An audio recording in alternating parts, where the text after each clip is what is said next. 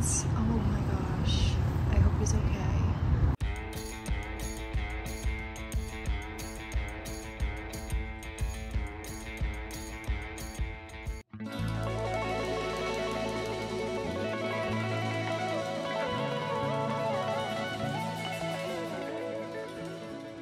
Oh, good morning. I am on my way to my MSF course. This is going to be the second day of the course, but the first day of riding on the track or whatever they have. It's so early in the morning. I'm trying to wake myself up because as soon as we arrive, we have to just start riding, and it starts at 7 a.m. but we have to be there at 6:50, and we will not leave until probably 3:30 in the afternoon. So it's a long day. And this is happening today and tomorrow, so 2 long days of this, but I'm very excited.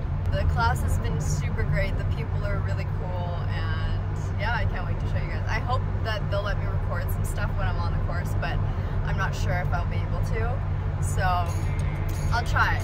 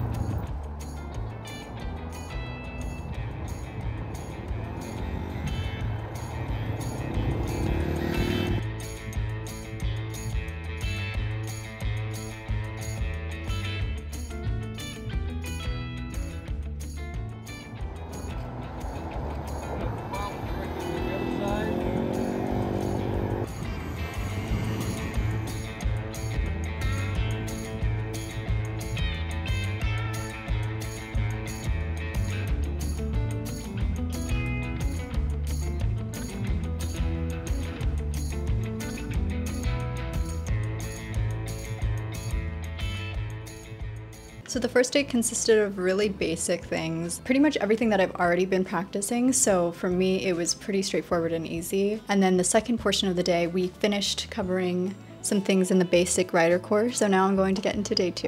Woo! Day 2, or day 3 technically, of the MSF course, but day 2 of the riding portion, and the day that we get tested on everything. I no longer feel nervous, I'm just very excited. Yesterday was really fun. I think it was so helpful that I practiced a lot of the drills beforehand, before going to the MSF course, because I can see why some people might fail it the first time. It's a lot of information in such a short amount of time, and you know, you're doing one drill after the other. If I were to learn how to shift and how to turn and how to do all these different things in one day, I don't know if I'd be able to do well. The first portion of the day is we're going to be doing more advanced techniques, going over 2x4s, I think doing some U-turns and stuff like that. And then the next half of that day is we're going to get tested on the driving portion, and then we have a break for lunch, and then we go into the classroom to take the multiple choice test.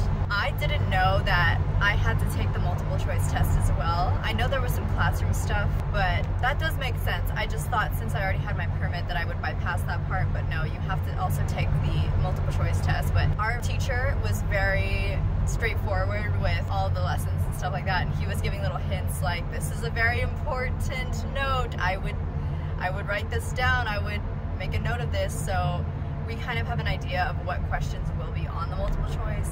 So I feel very confident about that part. And you're allowed to get, I think, 7 wrong and still pass. Wish me luck. Day 2 was more advanced. We definitely did some exercises that were more difficult, turning at high speeds, and how to straighten up before you stop in a curve. We had to go at least 15 miles per hour and then go to a complete stop, like an emergency stop, and then they were going to measure how far of a distance from the stopping point. Then we just basically got quizzed on everything and tested, and you go one by one. And the way it works is if you do something wrong during the test, they give you a point. So you're trying to get the least amount of points as possible in order to pass.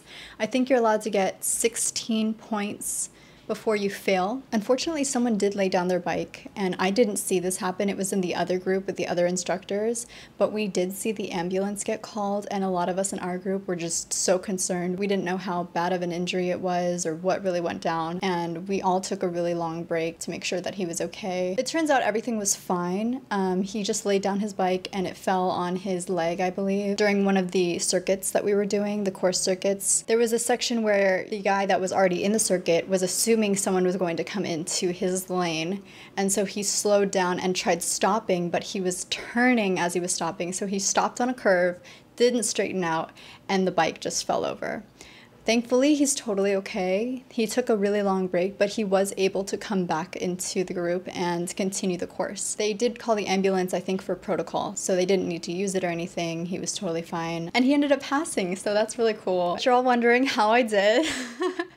I passed both tests. I did very well. I must say that practicing beforehand for the writing portion did help me a lot. I actually passed that portion with 0 points, so I did the best you can do for the writing portion. And then for the multiple choice, it was a 25 question multiple choice test, and I got 1 wrong, so I got 24 out of 25. I'm so happy I can finally get my license, and now I feel really comfortable. I did learn a lot, and it was really cool to also be in a group setting with other writers as well and kind of share information and talk with them. I just want to say thank you guys so much for watching and supporting me on this journey. I hope that you continue to watch my videos. I hope to post the first time that I'm going to be riding out on the road soon. I know driving out on the road is completely 180 different than riding, you know, in a very secure, empty parking lot with no other obstacles to have to worry about. So it's going to be a completely different riding experience, and I'm excited for that, but I'm also trying to be very careful and not rush that. So stay tuned for those videos, but thank you guys so much for watching, and I'll see you next time. Okay, so go back. Oh, not bad. Pass each other. There's traffic on the road. Okay, this is like really slow.